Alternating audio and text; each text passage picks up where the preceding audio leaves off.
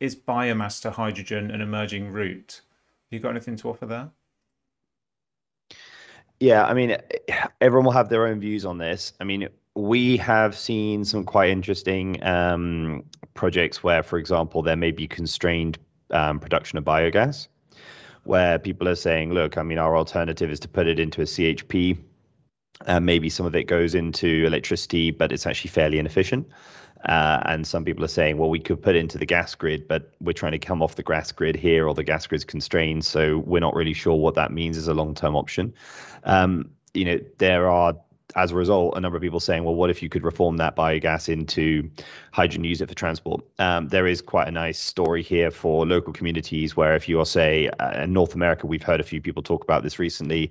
If you own your own wastewater treatment, you've got your own biogas. Instead of selling it as electricity, you use it to replace gasoline in your municipal vehicle fleet, for example, and you're producing your own fuel from treating wastewater from your own customers or your own constituents and residents.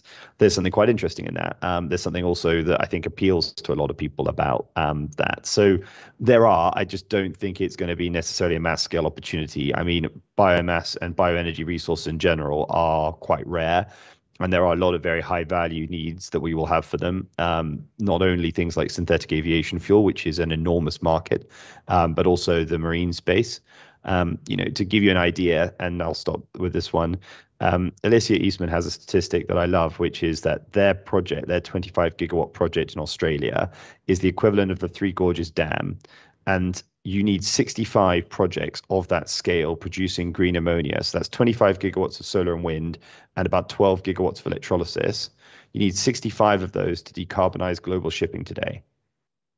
So 65 renewable projects the size of the Three Gorges Dam to just decarbonize global shipping. So I think if we've got bioenergy resources, we need to use it on that before we start reforming it and using it in something like transport, when we've got lots of solar and wind resources that's constrained, and we've got other areas that we could be pursuing.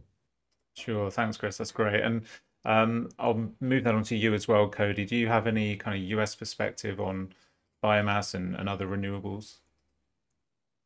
Yeah, well, clearly, when we're trying to get to a carbon neutral, there's a lot of different things we have to take in consideration. We do have a lot of that in the U.S. right now, and a matter of, but everybody's vying for it right now. So there's a big push to see who can get it first, who can lock up the long-term contracts here in the U.S. And once again, I think, as Chris mentioned, we just have to look at all the different solutions and look for the best way to apply technologies like that.